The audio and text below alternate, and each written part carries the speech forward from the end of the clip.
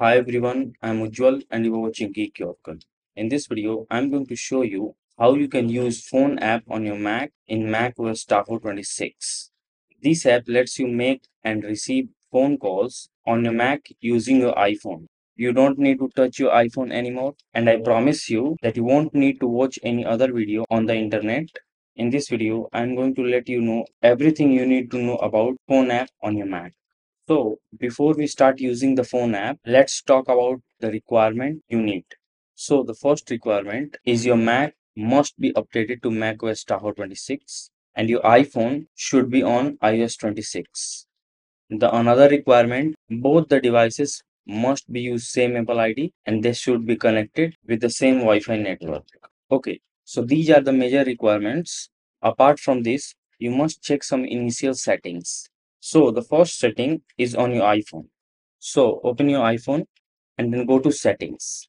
Now here scroll down all the way and click on apps. Here scroll and find phone app and then click on it. Here scroll down until you find calls category. Now in calls category you can see this option calls on other devices. Click on it and make sure you have enabled the toggle right to allow calls on other devices, and if your MacBook is showing, make sure to enable the toggle right to it. So that's about the first setting. Now the second setting is on your Mac. So click on the Apple logo at the top left corner of the screen and then choose system settings. After that, make sure you are in general and then in the right side pane, click on airdrop and handoff.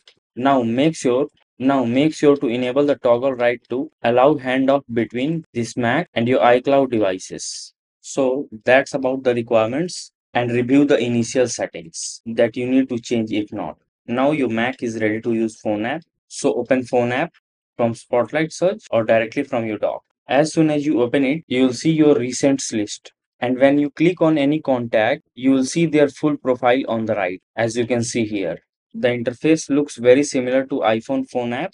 On the left side pane, you will see all the voice calls, FaceTime, missed calls, and answered calls. And when you click on any contact, then on the right side, you will see the selected contact card with their photo and name if you save, and action buttons. You can message, call, or FaceTime them directly by clicking on the icons below their name.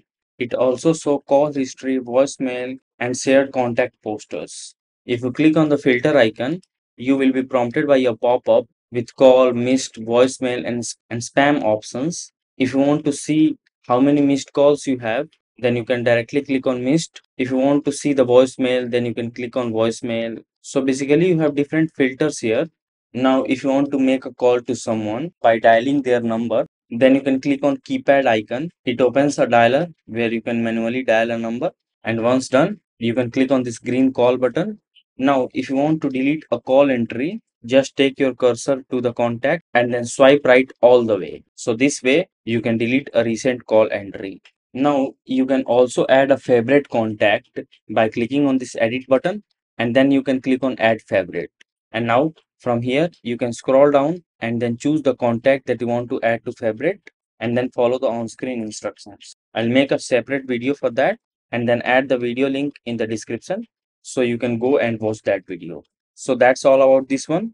If this video helps you in any way, then do like it and subscribe to the channel. Thanks for watching.